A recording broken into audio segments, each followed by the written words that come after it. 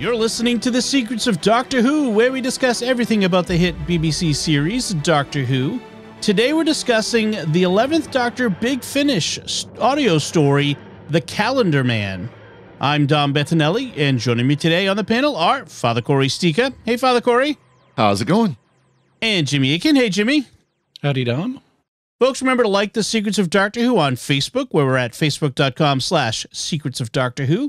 Retweet us on Twitter, where we're at SQPN, and be sure to leave comments where you find us. We'd love to hear from you. Another show on the StarQuest Network that I'm sure you're going to enjoy is called The Secrets of Middle-earth. You can find that wherever fine podcasts are found or at sqpn.com/Middle-earth. So today we're discussing The Calendar Man. This is a Big Finish story featuring the 11th Doctor the 11th Doctor Chronicles is the series in Big Finish. And Jimmy, can you give us a recap of what happens in this story? This week, the 11th Doctor and Amy Pond get a distress call from a woman named Olivia. She's from an Earth colony world in the future where people are dying, and then everyone forgets that they even existed, kind of like the Mandela effect. Only Olivia remembers them and writes down their stories. Upon investigating, the Doctor, Amy, and Olivia discovered that the deaths are being caused by the Calendar Man, and this is not the Calendar Man who is the Batman villain. Instead, it's a figure from Time Lord folklore who judges whether people have lived well or ill. And if he determines that they've lived ill, he deletes them from history, timey-wimey, and writes them into his own book of forgotten truths, where they sign their names. He's been killing guilty people from the Earth colony, but their lives are insubstantial and don't really satisfy him. The Doctor, who has a Time Lord life, would satisfy him, and he offers to stop killing the colonists if the Doctor will submit to his judgment. The Doctor goes along with this to save the colonists, but when the time comes, he refuses to sign his real name and announces that Olivia has signed his name in the Calendar Man's book in his place. And this is a problem for the Calendar Man because Olivia is an innocent woman, and if he kills an innocent woman, he will die. The Calendar Man thus chooses to spare her, writes his own history in his book, and passes out of existence. And all the colonists get their memories back of the people they have lost. Afterwards, the Doctor places the Calendar Man's book in the TARDIS library. The end. All right. So this is a May 2018 story. This came out somewhere around then, or recorded then, I think is what I saw. And this is audiobook style, single narrator, and who does some variations of voices and does a pretty decent Matt Smith. Yeah, Jacob Dudman is the narrator, and he voices the Doctor and most of the other characters. Olivia is played by a woman named Eleanor Crooks. Right. But everybody else is played by Jacob Dudman, and that he does Matt Smith very well. But his Amelia Pond Scottish accent is not cutting it. No.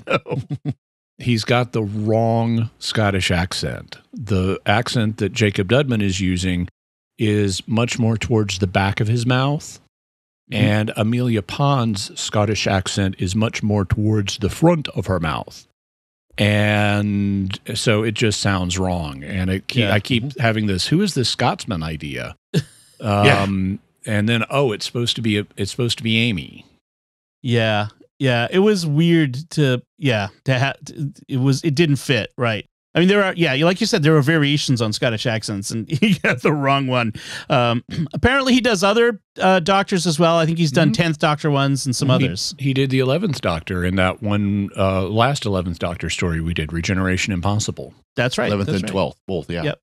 So I should ask you what your overall impressions are. Father Cory, what was your overall impression of this one? You know, in general, I've liked the Big Finish we've listened to. This one was just kind of meh for me, and maybe part of it was just because of the voice acting, and it was just kind of an okay story. I really wasn't the biggest fan of it. It just was okay. I think that's about the only thing I can say about it. Okay, and Jimmy, for you? Yeah, I'd say it's a kind of middle-of-the-road story. Sometimes Big Finish is absolutely brilliant. Like Live 34 is amazing. The Chimes at Midnight is amazing. But then you have, none of them are really terrible. Well, except for that one Doctor Who Unbound where the Doctor was a woman who was a refugee from Absolutely Fabulous. right. But almost always they're at least okay, and I would say this is an okay story. I like that the Calendar Man has this timey-wimey aspect. He's a bogeyman who will remove you from history, and that's Time Lordy. But a lot of what happens, especially at the end of the plot, even though I summarized it, it seems unmotivated to me. Mm-hmm. Like, why does the Calendar Man not just kill Olivia? Why does he decide to spare her if he's a villain? Yeah. If he's going to die anyway, he may as well take someone with him. Yeah. Right. There was a couple of holes in the characterization there. For me, it was interesting, actually, because I was listening to this at the same time I was reading this new Star Trek novel, Star Trek Strange New Worlds, The High Country, which deals with sort of colonists under difficult circumstances. So it was kind of interesting to compare them. But this one, I agree with both of you. It was okay. The premise was interesting. The execution, not as good. But I think it's kind of interesting that it deals with these themes of confession and guilt, because so many of the people that are killed in this colony are people who have committed offenses or sins, Serious ones. Yes. Yeah. And what the Calendar Man is doing is eliciting from them their confession, their profession of their guilt and their remorse in many cases. And I thought that was an interesting aspect to deal with, was this idea of confession and guilt. It's kind of funny. The Calendar Man knows what's written on our hearts. And he's sort of a twisted version of the Holy Spirit in that sense. Yeah. Oh, I was going to say Santa Claus. Yeah. Twisted Santa too. Yeah. Yeah. Another hole I thought was his name, the Calendar Man, because apparently he's not following a Time Lord calendar. He's following whatever the local calendar is. And this Earth colony, even though it's on another planet, is using the 365-day calendar from Earth, Right. Which is okay. That's not a problem. But he's the thing that gives the Doctor the clue is there have been 30 people killed and there are 335 colonists left. And the Doctor puts those numbers together and goes, 365, this must be the Calendar Man. And it's like, okay, wait a minute. How did you know there were going to be 365 total colonists? Why would they send exactly that number and not 400 or 300 or 378? I mean, they didn't establish any rule that the colony has to have one colonist per day of the Earth calendar. Yeah, that was kind of odd. Father Cory? Well, and it one thing that kind of struck me too is this kind of felt like a redressing of the Weeping Angels, the original idea of the Weeping Angels, where they would send Weeping Angels would feed by sending you back in time and basically feed on your time energy that you would have had going forward the rest of your life. You'd still live the rest of your life just back in time. And it kind of felt like this was a redressing of that, where instead of taking you back in time, he would eat the rest of your time. He would kill you, and that's what he would eat off of. Not just your sins, but also the time that you would have had if he hadn't intervened. And so it kind of felt like a redressing of that. And then, again, it was just kind of different. Yeah, that was, I mean, there was some interesting aspects of it, because having a Time Lord boogeyman is an interesting idea. The guy, what would Time Lord culture, what we know of it, what kind of boogeyman would you create? What kind of mythological creature would there be? And one that has to do with judging your actions over time, especially over regenerations. That would be an interesting aspect of Time Lord culture. It's interesting, in keeping with the Stephen Moffat science fairy tale version of Doctor Who, we got a lot of Time Lord folklore and children's stories during the Matt Smith run, like the Pandorica, and in the next to last episode of Amy and Rory, The Power of Three, we got that other Time Lord mythology bogeyman. So the authors at Big Finish seem to be picking up on something Stephen Moffat was doing during this era of the program. That even kind of went to Russell T Davies, where he had, we had the giant spider thing in the middle of the earth that came from the dark times, way back before Time Lord civilization and stuff like that. The Rachnos. Yeah, the Rachnos. Yeah. There were quite a few of those too as well. Those things that, this goes way back to before, recorded history type stories. Mm. And that goes back to the Fourth Doctor with the vampires and so forth. Exactly. Yeah. Yeah. That Adric will totally betray you to. But Adric would betray you to a piece of toast. I mean, Yeah. Especially if there's avocado on it. So I don't know why I said that, but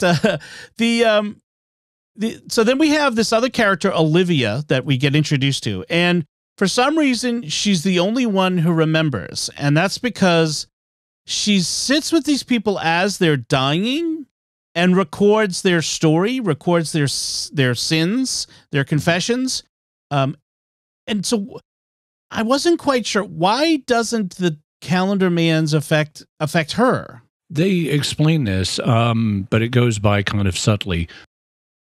30 days ago, a fog descended on this colony, and they eventually established that there are two people who are immune to the effects of the fog who do remember everybody who has been deleted. One of them is Captain, is it Captain Martina? Medina. Yeah. Anyway, she was the Captain Medina, and she was the captain of the colony ship who has been put in prison because there was a coup against her. And so she is out of the fog, and that's why she remembers it. The doctor says there's probably a memory-affecting agent in the fog. And Olivia remembers them because she's writing down their stories. So that reinforces her memories. But it doesn't seem to. This is another thing that I think is a flaw in the writing. It is not at all clear that the Calendar Man is really deleting people from history, which is what you would expect from a Time Lord boogeyman. All trace of the person should vanish, and it doesn't. They still have houses, and other people scratch the names off of the houses of the people who have disappeared.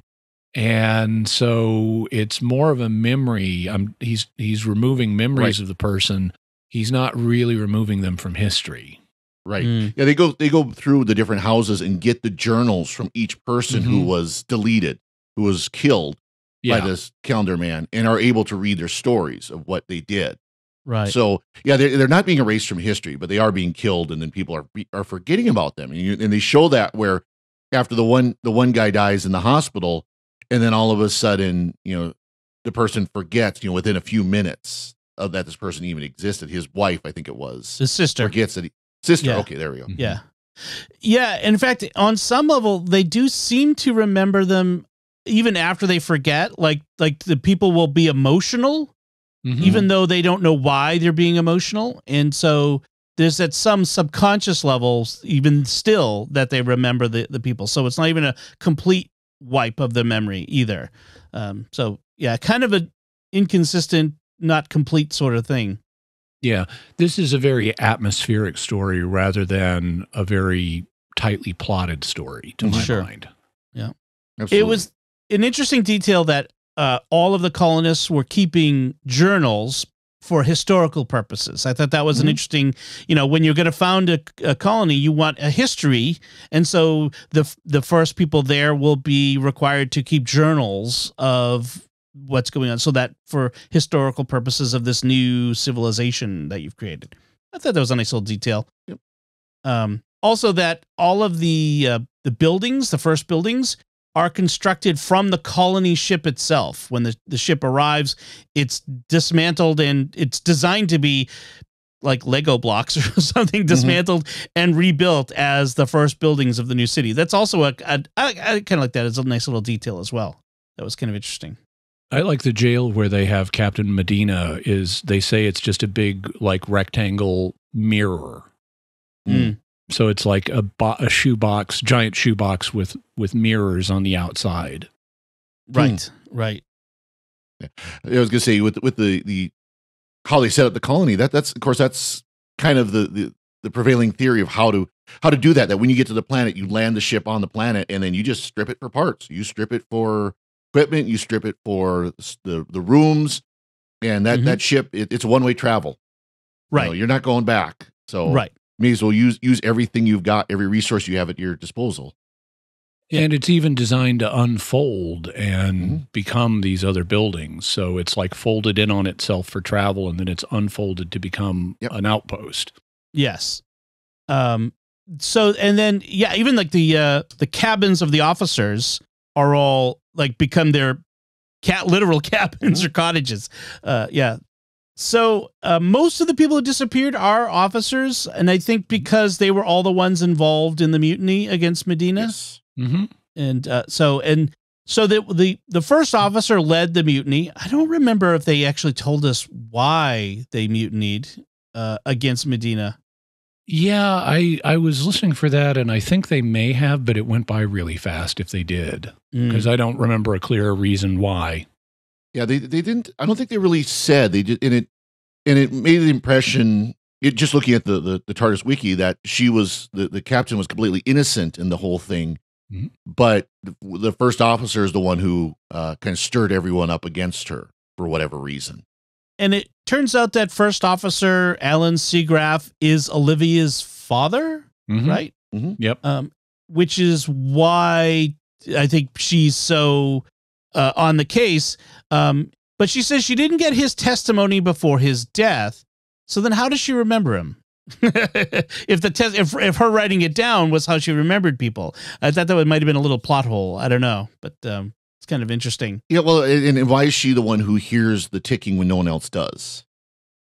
Right, the ticking, that's the evidence of the calendar man at work, or about to take a life. Because she says that she could hear the ticking and can follow it, so that she's there at the moment the person dies. Yeah, it's kind of interesting. Yeah, something about her makes her the key figure in all of this. Maybe because she's the innocent one. She's the only one who wasn't involved. That's kind of implausible that she was the only one who didn't mutiny. Right. She's the she's the only innocent one, the only sinless one. She's Mary. So we have this. They go on this search for Seagraff's diary, his journal, and they find his secret diary, and that's where they see his confession before his death. And they also find I forget what the other guy who died that they met. When he died, Marcus Haddon. Marcus, all right. They find his journal, his diary, where he confesses to have stolen his sister Martina's money from her safe. Yeah, and that was his sin that he was guilty of. So they go around. They find these journals where everyone's sins are confessed. There at one point I think it's the doctor who says, whatever this is, when the calendar man, it kills not just the body, but what keeps us alive after death, others' memories of us. And that's supposed to be, I guess, the horror of this is, when we die, we want to be remembered, and to be forgotten after your death is, in this story, the worst possible fate, I guess, to be forgotten. It's standard secular immortality nonsense. Right. It's like, look, dude, no one's going to remember you in 1,000 years anyway. Heck, you're lucky if anyone remembers you in 2 generations. Yeah, I want to be conscious in the afterlife. That's what I want. Right. Yeah. Well, it's like the most recent episode or season of Star Trek Picard, where we talked about that, where Data he's the sum of his memories. That's who Data is. That's how he can be human, or be, conscious, how you want to put it. Right. And that is clearly not, there is something about us that lives beyond death that is permanent and immortal. I think it's interesting how Olivia, so the doctor is guilty, that he's judged to be guilty. This is a theme we saw multiple times, the doctor or... he's got the time war behind him and everything now. Right. And so he's judged guilty, but refuses to write his true name in the Calendar Man's book. And so Olivia becomes a sort of substitutive sacrifice in a sense. I mean, there's that interesting, I will, you're guilty, I'm innocent, and I will substitute for you in the sacrifice and thereby, save you. So it's an interesting salvific or, soteriology going on here. I don't want to go too deep on that, obviously, but I thought that was an interesting aspect of it anyway, that it hits on a truth of it also reality. is unmotivated because they try to set it up when the doctor tells her to pick a pen name that fits and keep writing. Right. And in hindsight, she interprets that as an instruction to sign the book using a pen name in the doctor's place. And it's like, no. That's not what that means. Yeah. Right. That means pick a pen name that suits you and keep writing. Yeah, exactly. So, and so as you mentioned, Jimmy, in the recap, the calendar man ends up writing his own story into the book. And at the end, as the doctor puts the calendar man's book in his own library in the TARDIS, he hears the ticking. So is the calendar man dead? Yeah. No. Yeah. Calendar man's still in there, but he's written into his own book instead of history, supposedly. Okay. Yep. So we could see him again. Apparently that there's no one ever dies. And so every villain can come back. Any, other things I might have missed or anything, last things to say about this episode, Father Cory? Nothing here. Jimmy? Oh, the doctor gives Olivia a companion offer. And she turns him down at the end of the story. She turns him down for now, but hints that she may be back in the future, although thus far it's been 5 years and she hasn't. Right. That's true. All right. So I think that does it for this time. We'd like to take a moment to thank our patrons who make it possible for us to create The Secrets of Doctor Who, including Roger and Julie J., Joshua P., Matthew D., Father Joseph S., and Petru. Their generous donations at sqpn.com/give make it possible for us to continue The Secrets of Doctor Who and all the shows at StarQuest, and you can join them by visiting sqpn.com/give. And we'd also like to thank Victor Lambs, who edited this episode. So that's it from us. What did you think of The Calendar Man? You can let us know by commenting on the show at sqpn.com, the Secrets of Doctor Who Facebook page, or send an email to drwho@sqpn.com, or visit the StarQuest Discord community at sqpn.com/discord. You can watch The Secrets of Doctor Who on our YouTube channel at youtube.com/StarQuestMedia, where you can leave comments. And also, I encourage you to subscribe and hit the bell to get notifications of new episodes. We'll be back next time when we'll be discussing the Three Doctors episode from the Third Doctor's time. Until then, Jimmy Akin, thank you for joining me and sharing The Secrets of Doctor Who. Thanks, Tom. Father Cory Sticha, thank you as well. Thank you, Dom. And once again, I'm Dom Bettinelli. Thank you for listening to The Secrets of Doctor Who on StarQuest. And remember, we're gonna help her. It's what we do.